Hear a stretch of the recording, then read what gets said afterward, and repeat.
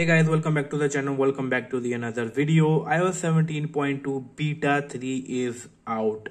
As you can see, the software update size is about 645 MBs depending upon from which iOS version you are coming. So for now I'm using iOS 17.2 beta 2, so that is why the size is about 645 MBs. If I was using any other version, it might be around 6 gigs, but for now it is about 645 MB. Before beginning the video, let's see how you can download the beta version on your phone. So what you need to do is just go to settings, go to general, and then go to software update. If you're already running a beta version, you will see the beta update without doing anything. But if you're not running a beta version, what you need to do is go to beta updates over here, select the iOS 17 developer beta profile, and after that you will see the update. So yeah, finally iOS 17.2 beta 3 is here.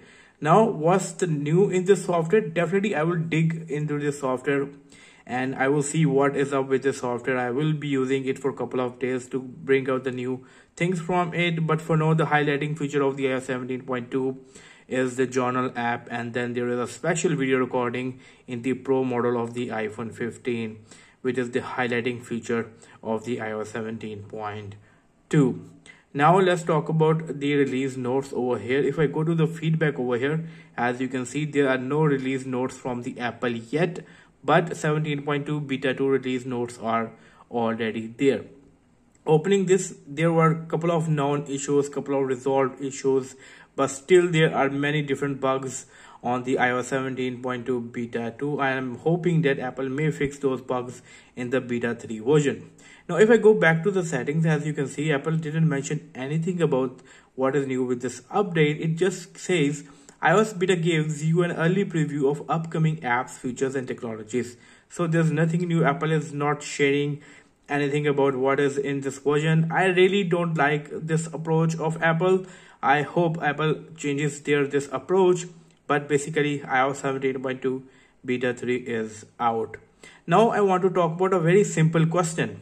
Should you update to the iOS 17.2 beta 3? Very first thing, if you're already running a beta version, yes, you can update. For example, I am running iOS 17.2 beta 2, so I will update. But if you are not running a beta version, like if you are on iOS 17.1 or iOS 17.1.1, please stay on those versions. Now there is a solid reason behind this. I'm using 17.2 beta 2 and there are so many bugs. I'm really annoyed with these bugs. I did a separate video about the iOS 17.2 bugs. You can check out that video on my channel. So because of those, I would say do not install the beta version yet. So I'm going to install the iOS 17.2 beta 3 because I'm already on a beta version. So I will test out the beta performance. I will test out the battery life, and then I will share everything with you guys. So wait for my videos.